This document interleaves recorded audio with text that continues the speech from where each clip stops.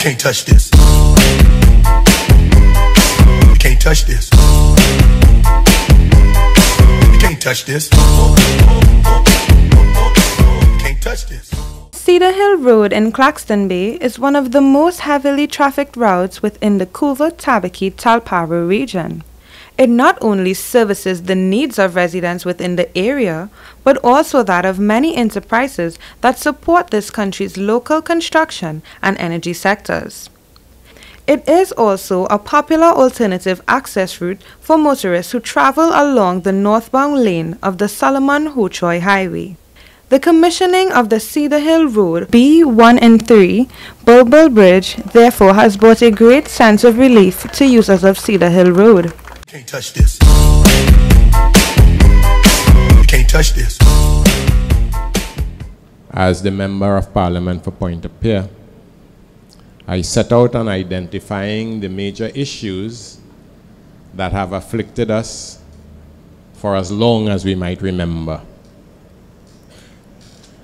And everybody was pointing out that which they considered to be important to them.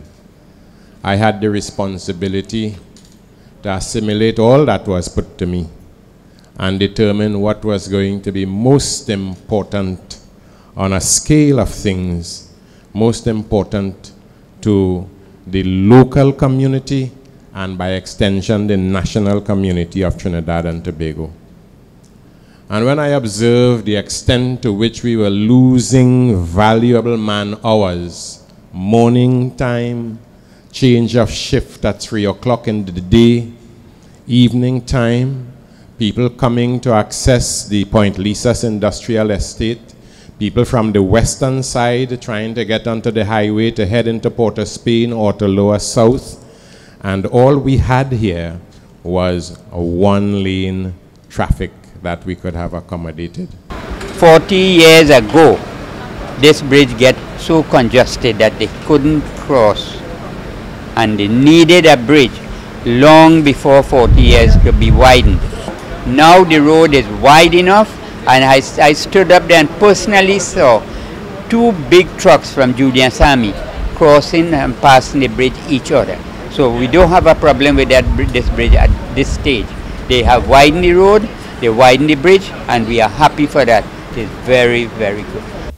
The bridge is part of a schedule of 21 bridges in total that have been completed this fiscal year by the Ministry of Works and Infrastructure's Bridges, Landslips and Traffic Management Program. It is also considered to have been a unique project as described by BLT's Program Manager, Mr. Latif Mohammed. There was significant degree of deterioration and fatigue under its service life, and it really needed to be replaced. Works commenced on the new bridge in January 2014 and was officially opened to traffic in May 2015. This new structure will significantly reduce traffic congestion and provide an improved access for all commuters. The new structure consists of a double cell box culvert, 15.7 meters by 18.39 by 3.9 meters deep. Right? It's much larger than the old structure, has a larger capacity in terms of traffic and waterway than the old structure. As you would see, you have 2 lanes on the deck now, each 3.65 meters wide with sidewalks on both sides. Okay? The design life for this bridge, according to the AASHTO code, is 100 years. I hope some of us could live to see that. In his feature address, Minister of Works and Infrastructure, the Honorable Dr. Suruj Ratan Rambachan commended the diligence of the contractor and also thanked the residents and surrounding businesses for their cooperation and patience during the construction period. Let me begin by congratulating Mr. Pari Lakshmi Singh, his family, and his employees, who I would tell you came under extreme surveillance, pressure and scrutiny during the construction of this particular project. I came here at 10 o'clock the night when the bridge collapsed, and I needed to be here in order to understand and take the action that was required so that within a very short space of time something could have happened. Let me say, therefore, that Lakshmi Singh worked under very difficult conditions, including a severe flood towards the end of last year, and the need to deal with water from what he has told me was about 15 to 17 springs. And Mahadev tells me there were about 3 major ones in the river itself where the bridge was being built. But he overcame all of that, and today we have a bridge.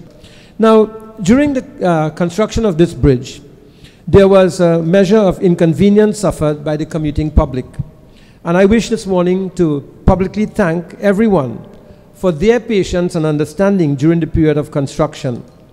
But I would like to publicly thank Mr. Ashmeed Mohammed and his wife Camille and their employees. And I don't have words to describe what you have done by the way you have cooperated with us. But let me just say that we have inconvenienced you, your staff, your customers, and not one day did you complain. You have displayed a level of corporate social responsibility in terms of your business side that is rare in this country. And apart from that, your company is known for its community civic mindedness. And this is an example of your community civic mindedness. The B1 and 3 Cedar Hill Road was commissioned on Sunday, June 14, 2015.